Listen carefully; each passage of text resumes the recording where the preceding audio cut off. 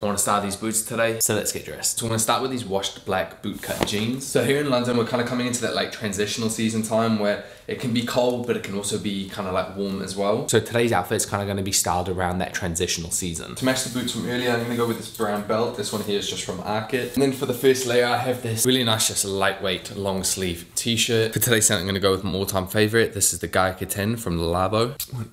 And of course the standard everyday jewelry. Can't forget the thick wool socks. These ones here are actually from Arket as well. Now it's time for the footwear. These boots are from Our Legacy and they're in this beautiful brown. When it comes to these boots, I definitely recommend going true to size.